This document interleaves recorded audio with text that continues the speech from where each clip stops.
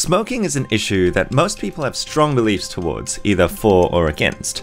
It may be logical to assume that most people who smoke must have a more positive attitude towards smoking, but if you think about it, it's more complex than that, isn't it? I mean, it's possible for someone to have a negative attitude towards smoking, but still be a smoker themselves. In this lesson, we're going to explore what attitudes are in psychology and why they sometimes totally don't match a person's behavior. First, some definitions. An attitude in psychology is a learned, stable, and lasting evaluation of a person, object, event, or idea that can affect someone's behavior.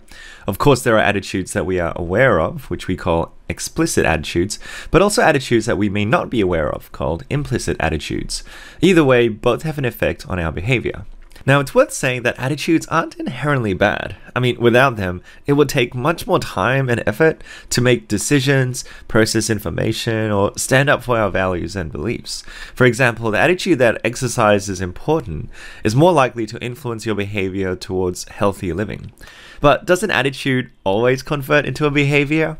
Well, if the facts and the situation align with your attitude, then yes, it'll be far more likely to be expressed in your behavior. But does an attitude always convert into a behavior? Well, if the facts and the situation align with your attitude, then yes, it'll be far more likely to be expressed in your behavior. We call this attitude specificity. For example, if you support a certain team and you're amongst friends who do as well, it's easy to express that attitude in your behavior. I mean, no one's going to make fun of you for that. On the flip side though, your attitude about exercise being good may be harder to express if you've tried healthy eating for 3 days and it didn't seem to pay off. Not speaking from experience at all, of course. But yeah, all of a sudden those donuts are looking real good, and before you know it, they're in my belly. I mean, the hypothetical person's belly.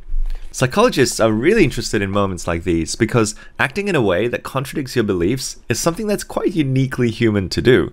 A robot would not be able to go against its programming, unless, I guess, it was programmed to do so. But you get what I mean. We humans are complicated. This contradiction is known in psychology as cognitive dissonance, that discomfort felt when there's a discrepancy between a person's attitude and their behavior. It's that feeling when you're telling a lie and you know that you should be honest. The dissonance is uncomfortable and people go to considerable efforts to try and justify what they did. You might say that, well, it's better that you lied instead of hurting your friend. And so, you're still being a good, honest person and not really going against your beliefs. In his 1964 book, When Prophecy Fails, Festinger, the guy who came up with the theory of cognitive dissonance, observed members of a cult who, amongst other things, believed that the world was soon going to be destroyed by a flood. Of course, the biblical account said that Noah's flood would never happen again, but that clearly wasn't relevant here. When the flood, didn't occur, the researchers observed how the members responded. They noticed that members who weren't as committed were more likely to recognize that they had been foolish and tricked by the cult. But some who had fully committed to it, like leaving their jobs and selling their houses, were far more likely to reinterpret the evidence and say that it was because of their faithfulness that the flood was prevented. In the first case, cognitive dissonance caused people to change their attitudes.